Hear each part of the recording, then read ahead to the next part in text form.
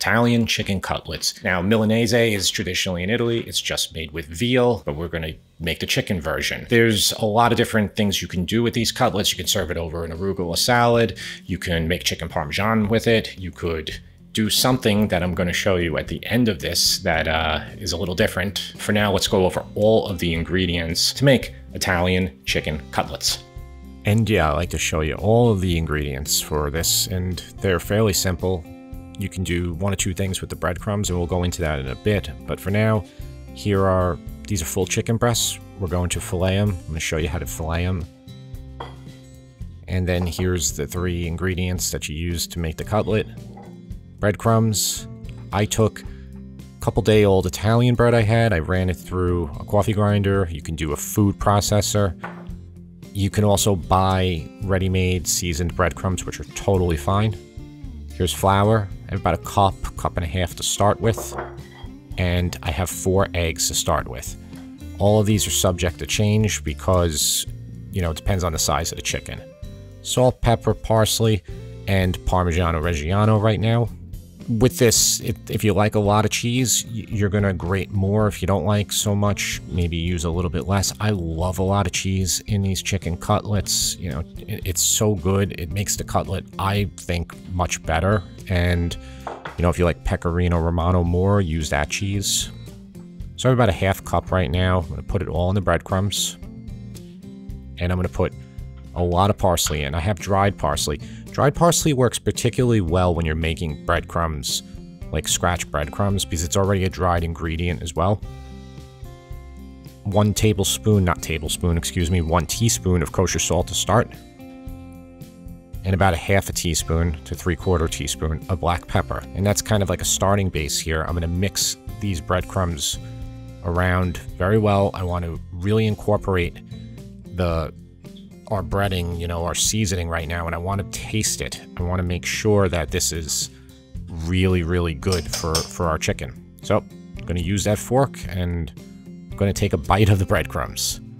And this is a good thing to do. It's always a good thing to do for all your food. So I'm adding more salt and more pepper, probably about another half to 1 teaspoon of kosher salt and about another half teaspoon of black pepper and more parsley. Okay with the cheese level. So this is just, we want a really, really good coating on the chicken, which is going to give us a ton of flavor. So, you know, take the extra minute to do it right. As far as the chicken cutlets go, you know, this is a full breast, really thick, big chicken breast. I'm going to take off any little remnants of fat that are there, which chicken breasts are very, very lean, so they, you know, there's rarely any fat. And we're going to fillet it. So with a very sharp knife and the palm of your hand, carefully, you're going to cut. Now, try to do this into 3 fillets. And you're going to get better at this. If you don't want to do 3 at the first time, you can just cut it straight in half, and then you'll have 2 large ones. And that might be better once you get better at it. You'll be able to do it fairly easily. You could also take a paper towel under your hand. That'll give you more of a grip so it doesn't slide on you. But that's a nice thickness. And I'm going to clean up the last, you know, the last third of it here, which you don't even have to do because when we use the mallet, it's all going to make it flat anyway. So I'm just speeding up. I have 4 pounds of cutlets, so you don't need to see me fillet them all, but you could see me do it in really fast motion. Big piece. This is from Costco. I have this it's like a 15 or 18 inch, you know, roll of plastic wrap, but anything will be fine. And I'm going to put it on a very heavy duty cutting board, something that's not going to move, which is important. So, you know, I'm showing you some of my cutlets are good, some aren't. And, you know, like maybe one you don't have to do. I'm just going to do them all, you know, for good measure. So I'm going to take another piece of plastic wrap and put it on top of the cutlet. So we basically are making a sandwich of the plastic wrap above and below. And then here's the meat mallet. Not going to use the spike side, just going to use the flat side. And as you hit, you kind of like push away, and you just want to be careful that you don't like put too much pressure and you put a hole in the chicken. But even if you do, that's okay. Everybody, you know, this happens to everybody.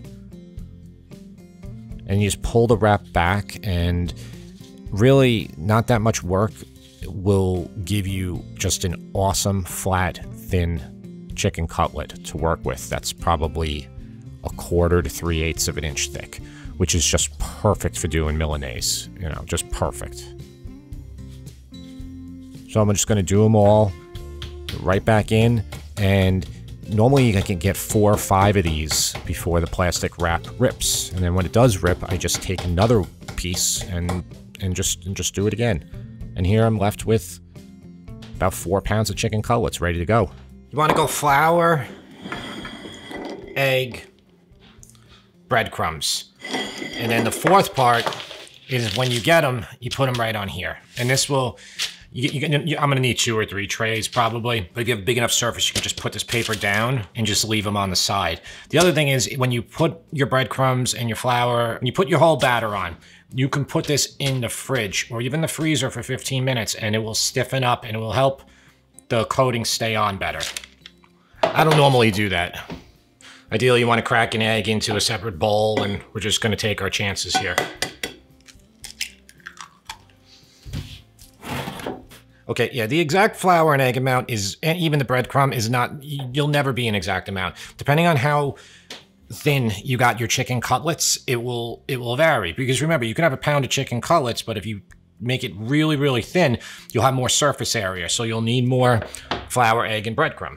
So just keep that in mind. What I normally do is keep a couple more eggs than you think you need. Just put them on the side, don't crack them all. Same thing with the flour, don't put it all in there. And the breadcrumbs, so these breadcrumbs, remember, we mix these up with cheese. Cheese has moisture in it. So once you do this, you got to use these within a couple days. This isn't like something that you're going to mix up. And that's really why I don't recommend making your own breadcrumbs or trying to make your own Italian breadcrumbs, because you're going to run into this. The ones that you buy in the store that say they have Parmigiano-Reggiano or Pecorino Romano, they're using dehydrated cheese that has no moisture in it. If you have any moisture in here, you're going to mold conform in a matter of a short period of time. So keep that in mind too. But I wanted to make the breadcrumbs for this video to show you how it's done. This was just a loaf of Italian bread that I buzzed in a coffee grinder and then mixed in, you know, the 4 ingredients that you saw me do. I know already I'm probably actually going to need another egg because I have so much chicken there. I'm going to put salt and pepper in here. Yeah, if you have 3 of these or even deeper, the like a bread loaf pan, that would work even better. Pepper in here.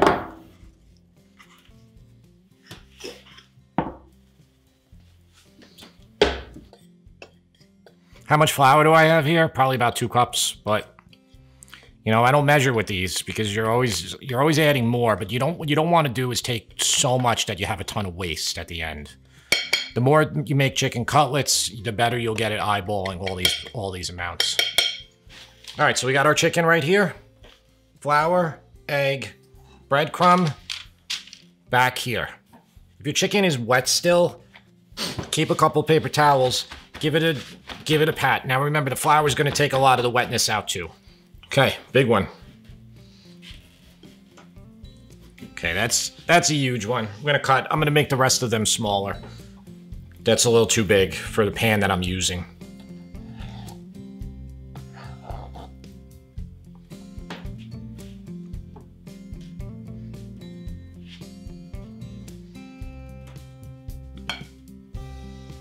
Okay, when you put in your flour, really shake it off. Get it in the egg. Into the breadcrumb.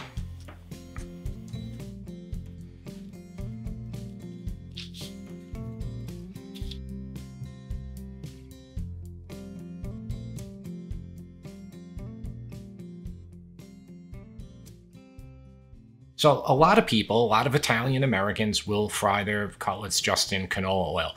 You'll see now, and it's popular for whatever reason, on websites, and it could be celebrity chefs, they're telling people to fry their cutlets in extra virgin olive oil. I'm gonna tell you 100% not to do that, unless you have a ton of money. You need a lot of olive oil here. You're gonna probably, if you do 2, 3, 4 pounds, you're gonna have to change your olive oil. You know, you can try to skim, try to get rid of the pieces. you're gonna have to add olive oil at a minimum because the chicken's absorbing the oil. This right here, this is oil I use a lot. So sometimes this will be on sale. I got this for $10, okay? It's 3 liters. That's a really good deal, $10. The place I get it at, that's actually cheaper than Costco will have it, you know, often. So, but you really want to be economical here when you do it. Unless, you know, if you find out maybe 2 cutlets, you know, for yourself, then maybe do it in extra virgin olive oil. This stuff right here, Frantoia. This stuff is $20 to $40 for a liter, depending on where you get it. So Amazon has it right now for $30 or $40. Where I can get it for either 20 or 25. You're gonna use that to fry cutlets in? Don't do that, okay? Listen, you can, if you want, use extra virgin olive oil. I just don't really recommend it. I'm doing 4 or 5 pounds of cutlets. This is typically what I do. So anyway, about 350 to 375, you want your oil, and you're gonna use the back of that wooden spoon to check. When the bubbles are not super, you know, super strong, like right now, that's perfect frying temperature. So I was a little overexposed on my first batch, so I just moving right on to my second batch for you guys to see. But you can see they're nice and golden right there. So, you know, here's your thing. The oil, you'll get a lot of the crumbs. It'll get in there. You can scoop some out. But this is the whole thing why you're going to have to add some more oil as you're doing it. And it's all good. They're going to be great. They look fantastic already. You can see that beautiful golden color on them. They take about 3-4 minutes max per side. And it's as simple as that. It's just getting them in. When you put them in, make sure you put them away from you. You don't put them in the oil right towards your body. Pretty self-explanatory, but maybe not. So sometimes you can just learn the hard way. And yeah, I mean, it's just I love doing a ton of these. I don't want to do 1 or 2 of them. I want to be able to make like 2-3 different meals with them. Maybe make some sandwiches, chicken cutlet hero, you know, chicken parm, obviously. And I keep them on the wire rack. You could also just use paper towels, which honestly works even better. So you could blot some of the oil off of it. And I don't want to not show you, you know, spend enough time showing you how this is done, but it really is as simple as getting that breading done. You get it done the right way. You could put it in the freezer for 15 minutes to let it solidify. If you have all your breading done, it's as simple as maintaining your oil temperature, taking your time, you know, putting them away from you, and you'll have a perfect cutlet. They took a while because I did a bunch. Let me show you right now. Ooh, can you see all those? And I promised you the best thing to do with these cutlets. I'm going to show you right now. Let's do it. So everybody knows, you know, you take chicken cutlets, arugula salad, lemon juice, cheese. Everybody knows that, right? You guys know that. You're already watching this video. You probably know that. Let's do something different. Look at this. Broccoli rabe with garlic. Okay, and we're gonna take these cutlets, and you know, by the way, if you saw my sauteed broccoli rabe with garlic and oil recipe already, which, you know, showed this at the end of that one, and now I'm showing you, you know, the opposite for this one. Basically, they're kind of like, they go together to both of these recipes, but I didn't want to do them both together in one video because it would have been a 30-minute video. So here's cherry peppers. I'm going to add it on top of these cutlets. And, you know, cherry peppers and broccoli rabe is one of the best combinations. And when you put them together and you put it on top of chicken cutlets, it just makes a great dish. You could honestly stop here. You could put some oil and vinegar on it, or maybe even balsamic vinegar, but I'm not going to do that. Keep that in mind, but I'm going to put fresh mozzarella, not fresh mozzarella, regular mozzarella on here, and I'm just going to get it in the oven for a minute or two in the broiler. Feel free to put fresh mozzarella too if you have it, but that's how it looks, and not a lot of work. It's just an awesome dish. I hope you subscribe to this channel. I hope you share this, and I hope to see you next time.